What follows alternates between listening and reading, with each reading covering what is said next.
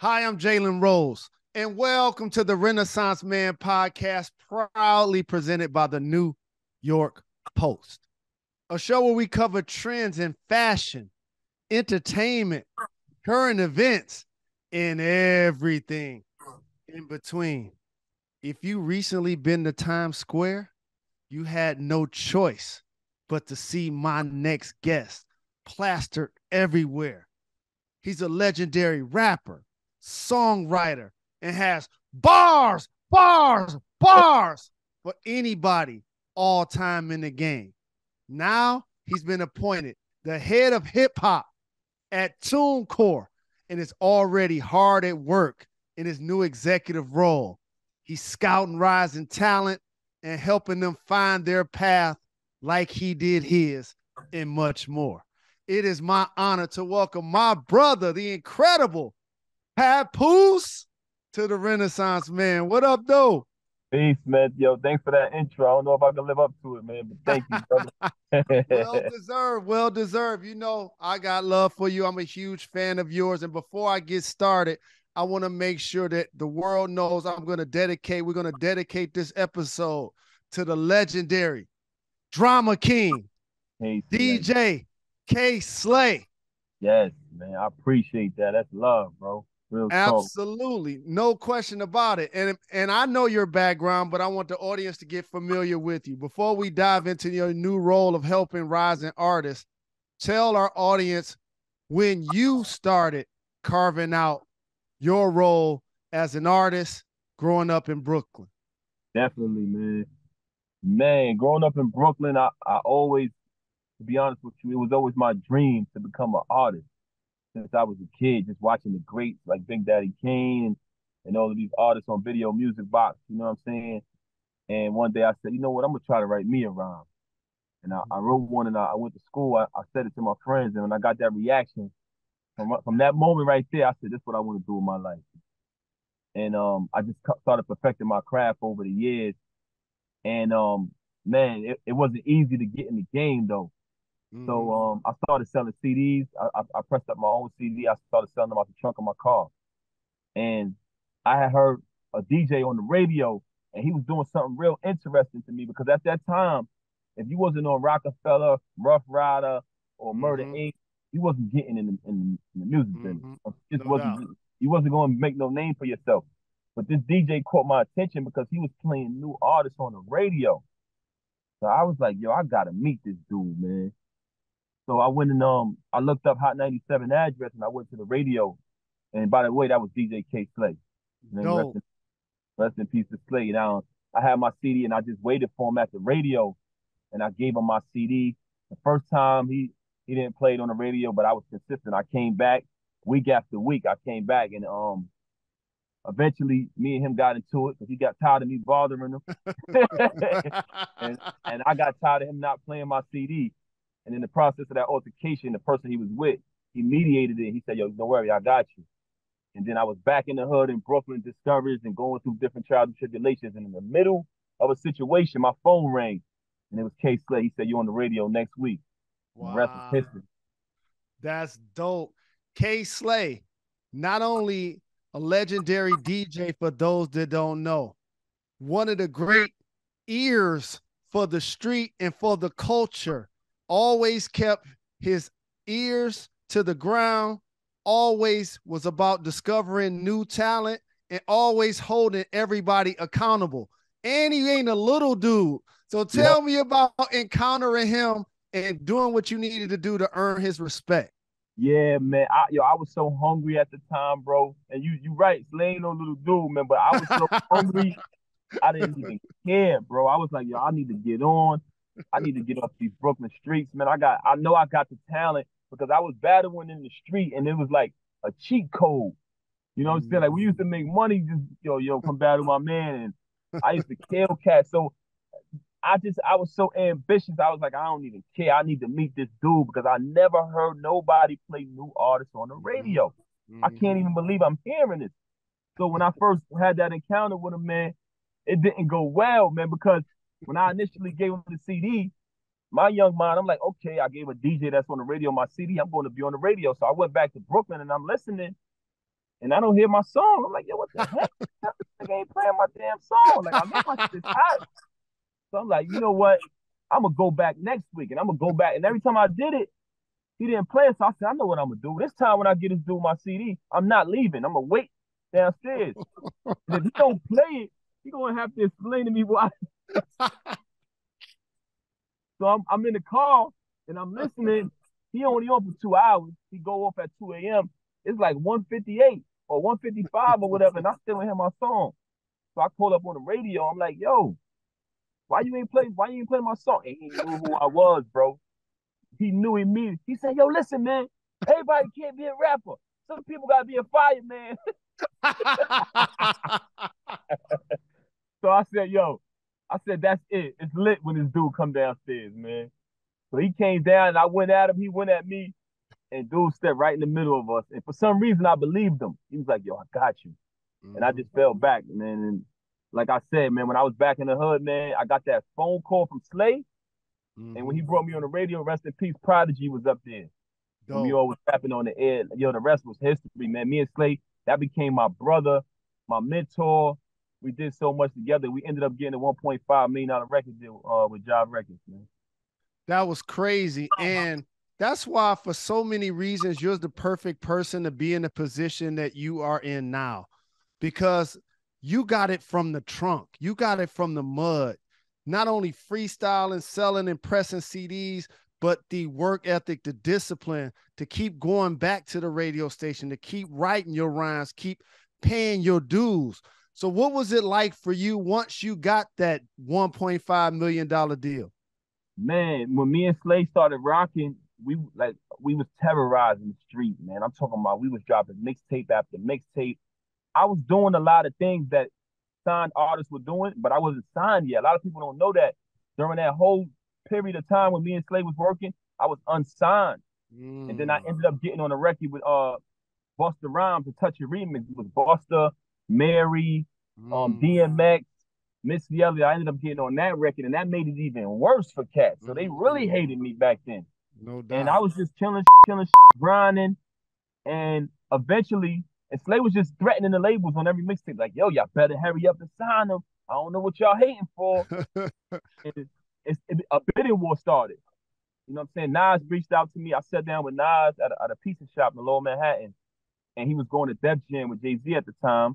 He made an offer, and Interscope made an offer. It was a couple different labels who showed interest in me. You know what I'm saying? Back then, me and Swiss almost did some. Swiss reached out, but Job came in with the highest number, which was 1.5 million. It was crazy because I had did a freestyle, and I said at the end of the freestyle, the $1.5 million man. And Slay was like, yo, Pap, you gotta change that, man.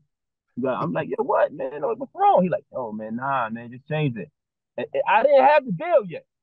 And I changed it, and then the next week, they came with that offer, $1.5 million, bro.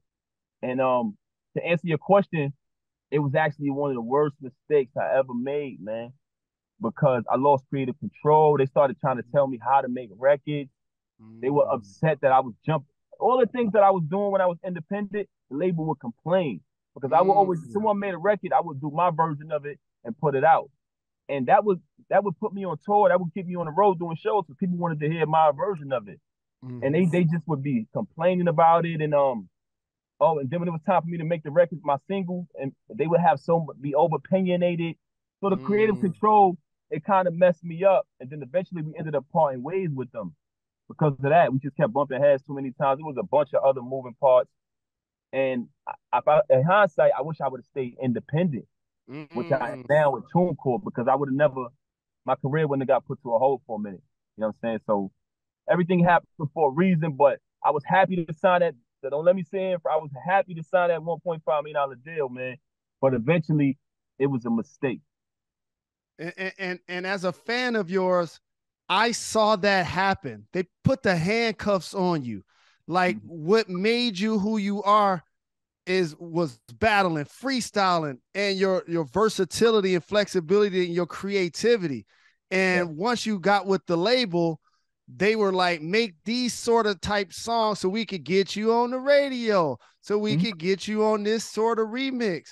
And then I felt like your deal almost became a target, that people was like jealous that you got the bread, and then you went to the label and you were kind of handcuffed with your creativity. How did you feel throughout that process? Man, it was very frustrating, man, at the time. Like everything that could possibly go wrong went wrong around that time. You know what I'm saying? I was young. I was fresh out of Brooklyn. I had a somewhat of a I would say, I won't say ignorant, but I had the mentality. It was all I knew. I had the mentality of, because like you said, a lot of people was jealous that I had that deal. Yep.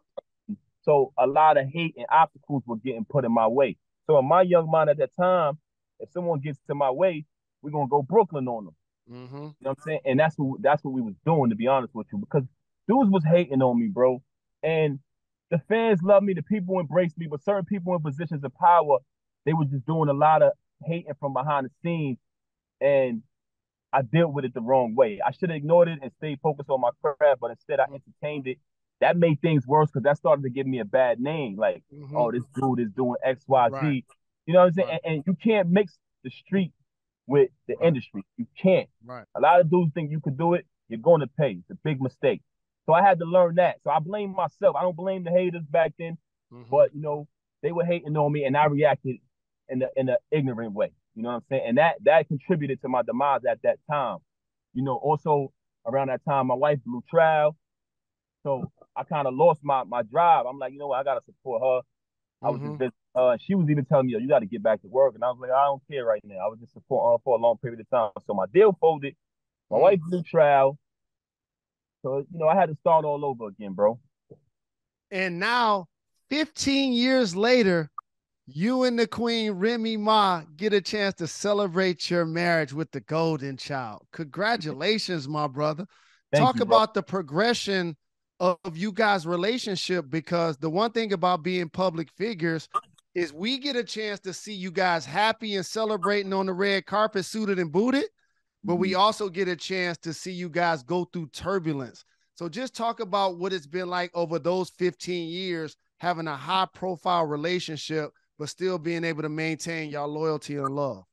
Yeah, definitely, man. I mean, we took it one day at a time, always. My wife being incarcerated, I don't want to say it was a blessing in disguise, but one of the things it taught us was communication. I feel like a lot of relationships fail because the communication isn't there. But when she was away, all we could do was talk. You know what I mean? When I would go visit her, they would say, "Put your hands on the table." And even if we did have a disagreement, we came up with, because our time was so limited. So we came up with this system that whenever she's speaking, I got to be totally quiet. Whenever I'm speaking, she has to be totally quiet. You can't respond. You can't say anything. And in the process of doing that, I realized that, because sometimes when two people are getting into it and you feel like you're right and that person feels like they're right, it can really lead to something real bad because you're passionate about your feelings.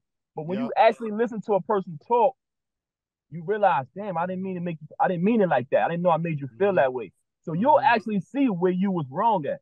Because none of us are perfect. You know what I'm saying? So within us doing that built our level of communication. So with that communication, man, regardless of what happens, we're always able to talk through it. So when we went on Love and Hip Hop and went on television and all that, it was nothing they can put in front of us that can cause a bad. Because we was already built tough. We done survived the tornado, the hurricane, and everything.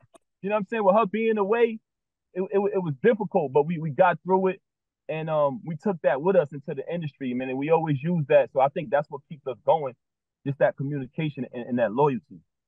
I love that so very much. And as an artist that's done so many songs, so many freestyles, so many features, so many different times you've rhymed on the mic, can you remind me of one of your favorite ciphers? The time you looked around and was like, he's here, she's here, they're here, I'm here, and that was historic. Oh man, I'm gonna be honest with you. I would have to say it was the BET Awards where we did the Touch It remix. It was Lloyd Banks. It was myself, Busta.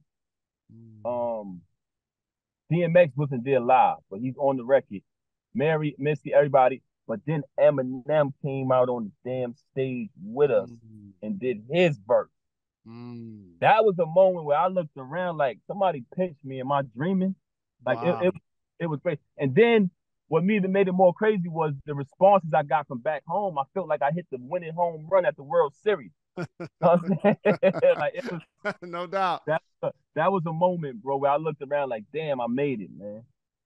What about this alphabetical slaughter that was something that was so very unique to you and your style that almost has become historic, like something we want you to continue to do each year? Yo, let me tell you something about alphabetical slaughter, bro. No matter where I travel to on the planet, what country, they know that song more than they know me. They like, yo, alphabetic. And it's crazy because I created it so long ago. And so many MCs try to recreate it and it never works, bro. But when I was young, I had read that Malcolm X read the entire dictionary. And I was like, wow, I want to try that. So I went and got the Webster's third world college edition dictionary. I'll never forget it. And I read the whole dictionary. But in the process of me reading it, I caught the idea. I said, yo, I should do an alphabet song. So I sat there, I went through the and I created it. I only had 3 letters. I had it from A to C.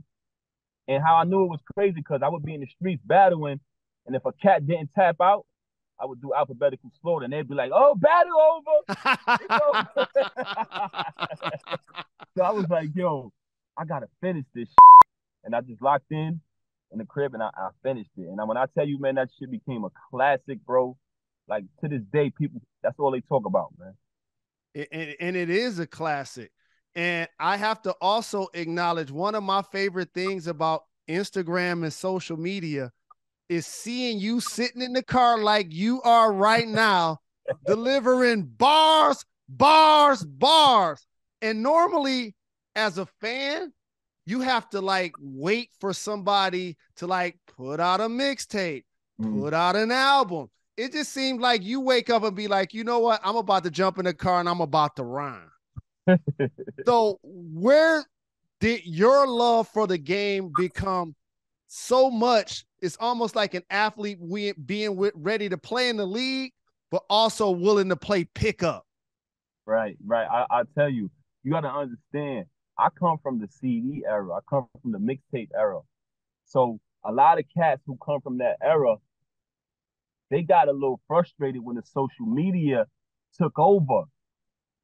But they made a mistake by doing that. I sat back one day and I said, yo, man, just gotta adapt to it. Like this is very useful because in all actuality, you can come up with an idea. And like you said, it was a process back then. You got to go in the studio, you got to record it, you got to get it mixed, got to get samples cleared, you got to press up the project, you got to go through all these different things just to get your music to the people. So I'm looking at this Instagram thing one day and I'm like, yo, man, this is an advantage for a cat like me because I love rapping, bro. I do it from the heart, just like how you are with hooping, bro. Yes. Like, don't think I don't know who you are. Like, you crushed me through my childhood a bunch of times. Thank you, family. Like, you know what I'm saying? So I love the rap, bro. And I said, yo, to be honest with you, this is an advantage. You can actually you create something and get it right to your fans instantly. So I just turned on my phone, bro, while I was riding one day, and I said, you know, let me try it out. And I started seeing cats like yourself commenting. You know what I'm saying? I started getting so much love. I just became consistent with it, man. And the people always embrace it. It's mental exercise for me, man. I relieve stress through that. You know what I mean? I enjoy it, bro. So if you don't mind, since you're sitting in the car, you're not at your desk.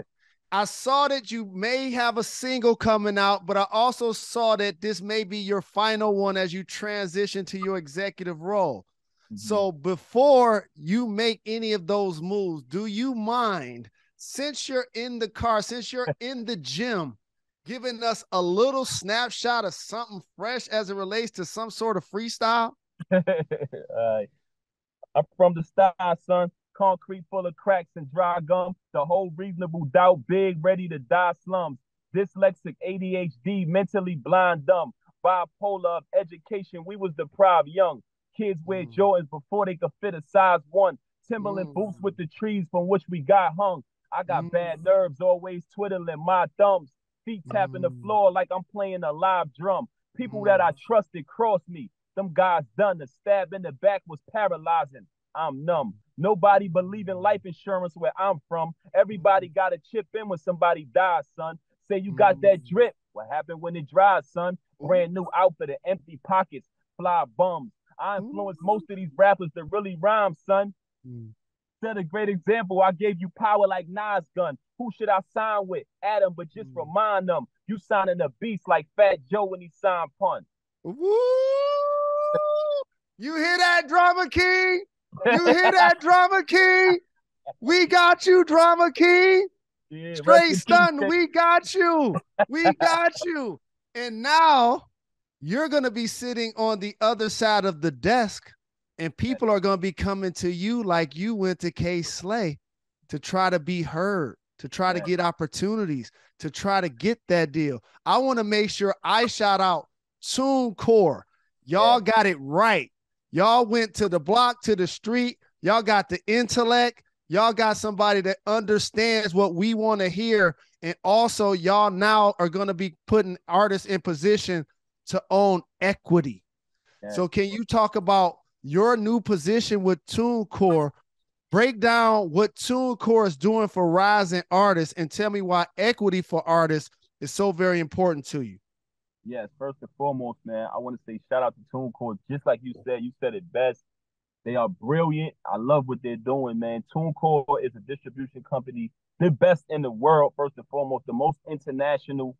You know, a lot of these distributors, they distribute your music around the world, but they don't have what TuneCore has. TuneCore has 11 people on the ground, 11 heads on the ground in over 18 countries, okay, across 5 continents, receiving, making sure your project is right and distributing it to different countries. And it's in great hands. You keep 100% of your profit. These other distributors, these other distributors, they want to do 80-20, they want to do 70-30, some 60-40. It's ridiculous. There's no way you should be in the studio going through that studio therapy, working hard on the road, and then you release music. You got to split your profit with someone. That's just not fair. With TuneCore, you pay one fee, which is to upload your music, a fee of $10. We also have a new program where you can pay one annual fee and you can upload as many songs as you want through the entire year. Wow. And when I say upload, I mean upload to be released to the people. So to the digital platform. So TuneCore has no interest in the money that you make. That's your money. You only pay to upload, as opposed to these other distributors. They're cutting into your money. So in the process of that, they're lying to you about what you actually made as an artist. I've had this experience, and I've had other artists who have also had the same experience. Wow. So TuneCore is a blessing for that. And just with the equity, you know what I'm saying? You keep your own masters. You know what I'm saying? You keep your masters. All of that belongs to you. That's why I spoke about this from the heart. What happened to me was what I spoke about earlier. I had the $1.5 million deal. And then after that folded, you know what I'm saying, that went the way it went. I've worked with so many of these distributors, so I know how they work. And I didn't learn my true value as an artist until I got with TuneCore. Because it wasn't until that moment that I was able to say, damn, I'm making a profit off my music. Because I'm going to tell you right now, as an artist, we don't even look forward to money that comes from record sales. We look forward to going and doing shows or doing features, because that's how they've trained us. They've trained us so well to not even look for that money, because that's what they keep. So with TuneCore, I feel like as an artist, whatever your value is, you should cash in on that. Even if you're a new artist and you have a small fan base, if it's not a lot of money or if it's a lot of money, you should cash in on your true value. So that's what TuneCore is all about. They put the artist first, and I became a part of it through my experience, not because they paid me to do anything, but no, they showed me that as an artist and someone who loves hip hop, that I can make money off my music instantly, straight into my bank account. And how you guys about to change the game, you're about to put people in position, if they choose to do what Future just did, or Dr. Dre just sold his catalog for $200 million. I've seen that. It's amazing. And to your point, and I saw TLC talk about the breakdown of them going diamond, and basically each of them ended up with like $200,000. And to your point, they said they weren't even paying attention to record sales. They was trying to kill themselves doing shows just so they can pay their bills. I'm telling you, bro, That's how the industry is designed. They don't want you to look at. Some of them will give you an advance and say, okay, oh, here, don't worry. Until you recoup this, you don't make any profit. And every time you tap in, oh, you haven't recouped yet. And then you say, okay, where's my dashboard so I can see the sales? You go into the dashboard and you're like, this is inaccurate. I know for a fact I sold more. They finger in the money for their own benefit. TuneCore has no interest in your profit because they only make money for you uploading. So it's a beautiful relationship that you can build as an artist. Monetize your YouTube. Stop giving these distributors the password to your YouTube so they can monetize it. See, TuneCore, we're not into that. That's why I'm saying these artists, man, do yourself a favor, come to TuneCore today, man, and become your own boss, bro. That is so dope. And in addition to this new role, and by the way, I hope that you don't get too busy to still do your freestyles on IG, to still do more music. I know it's only 24 hours in the day, but I'm also excited to talk about the release of your latest single, Making Plays. Yes, man. Tell me about the new single with Jim Jones. Yes, got the new single coming. My brother Jim Jones, we're shooting a video tomorrow. It's called Making Plays. And basically, you know, when we out here, sometimes we're going to do things to better our situation, you know what I mean, to make money, to be successful. We don't say that. We say, yo, I'm going to make this play real quick. So that's basically the title of the song. You know what I mean? It's a slang that we use. Produced by Stan the Man, featuring Jacquay on the hook. Shout out to Jim Jones. We shooting the video tomorrow. I almost said the movie. It's going to be a movie, man. I'm excited about that. And also at TuneCore, I'm doing so many things, man. I'm advising on brand strategies. Because a person like me, bro, I've just been on the artist side of it so long. I know what artists need. I know some of the things they need in their arsenal. You know how it is, bro. Certain things you need before you get on that court. For your mind, right. You know what I'm saying? So I know certain things that the artists need, man. I know what how an artist thinks, and I know how hard it is. So I'm advising on brand strategies. I'm chiming in on different technologies, different tools that artists can use to get their music to the people. So I'm also using my know-how and my experience, man, to make things better. And I'm looking for the next superstar at the same time. Absolutely. And again, TuneCore, y'all got the perfect person to do it. And whatever y'all paying him, y'all might as well add another 0 or 2 to it because it's going to be worth it. I'm telling y'all right now, invest in my brother. But before I let you get out of here, I got a rapid fire segment called Gone in 60 Seconds. You ready to do this? Let's do it. I'll try, bro. Name as many artists from Brooklyn as you can. M.O.P. Biggie Smalls, Jay-Z, J. Rue the Damager, Boot Camp Clip. I can keep going. Smooth the Hustler and Trigger the Gambler. Papoose. Fabulous. Man. Shout out to my brother Mano from Brooklyn. Man, it's a lot, man. Most Def, Talib Kweli, AZ. The list goes on, man. That list is crazy. That's why I had to ask you to do it. Just thinking that list is crazy. Right? Big, right? I said big, no doubt. And speaking of Big, they need to get a statue of Big in front of the arena where the Nets play. I'm standing on that. I've been talking about that for years. That should happen. They used to have a statue of like a fictional character. I'm like, man, I need to be notorious. So we working on that, pal. Yo, you ain't lying. That would be crazy, bro. Because what Brooklyn means to Biggie, bro, it's not even, I don't think nobody knows how to put it in. You gotta be, and that's no disrespect. I'm honored that you said that. You gotta be from Brooklyn to understand what Biggie means to that sidewalk. If a person is from Brooklyn and they ask for their top 5 and they don't mention Big, I think something wrong with them. Something is wrong with them. And Brooklyn got so many artists. Just think about this.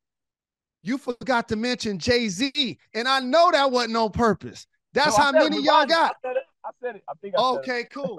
Okay, cool. So I have to ask you this. If you can tell, because you started at 11 years old, if you could tell 11-year-old Pap anything right now, what would it be? Oh, man. Put out an album. Biggest mistake I made. When I got hot, let me tell you something, right? You look at all your favorite rappers, all of the if you do your homework, their albums that the world consider classics, it was just all of their freestyles. They just Mm, took them and went in the studio and got them produced and turned it into an album. But if you mm. really followed them and you seen them freestyling, you heard those same verses on the Wow. album. So Wow. what I should have did instead of just, and I don't got no regret because I No traveled the doubt. world to take care of my family. But I wish instead of just doing the mixtapes, I would have just did an album from the beginning. So I would Hmm. tell that young kid, release an album before you do anything. This is the advice I give artists. Don't spew out too much of that energy. You need to bottle it up into that one classic. Hmm. And you stay about your style. Fly coats, fly kicks, fly jewels. What Thanks. is the flyest article of clothing or jewelry as you look back at your journey and was like, I was fresh that day? I'll tell you right now, man. Just me, man, because I love the jacket. I love the jacket so much. It's crazy you said that because I just left Jeff Hamilton. He makes the NBA leathers with all of the different designs. Ooh, I don't know. yes. Yeah. I had a Scarface one, man. When I Ooh. tell you this joint was bedazzled out, you know what I mean? I paid about 3 grand for it or whatever, but this joint was serious, man. You pull up my video charade, you'll see that jacket, man. It was the day I had that Jeff Hamilton jacket on. I love that jacket, man. Word. Dope, dope. Name the Remy Ma song that will always be at the top of your list. Oh, my favorite song from Rim is When I See Her, man. She got this joint called When I See Her. I always tell her that. You ain't never gonna top that verse. Man. Like Wow. that joint When I See Her is my favorite Rim joint. Man. It's crazy. 7 months and it's a problem when I see her. 7 days of the week, alternate sides of the street. I'ma drag that like a mother. Yo, it's crazy, man. Well, all love and blessings in your new role. The sky is the limit for your potential. I'm rooting for you. Looking forward to breaking bread soon. Yo, bro, let me tell you this. It's an honor to have you come on my page and even comment, you know what I mean, on the things I be doing on my work. It's an honor to be talking to you. Thank you, Growing bro. up, man, growing up, you was a dream shatterer, bro. You gotta understand. I'm one of them New York dudes that they talk about. Like I'm New York biased. So anything New York, I'm riding. You know what I'm saying? Like the rest of the team, I wasn't worried about them. But when you was on the court, I was like, oh man. Like, yo, like you was a killer, man. So Thank you, family. again, even in the process of that, being young, you know what I mean? I just gained a lot of respect for you, man. So I'm always been a fan, and it's an honor to be on your platform, bro. Thank you, bro. Nothing but love and respect. And we definitely go get up and break bread soon. Looking forward to it, King.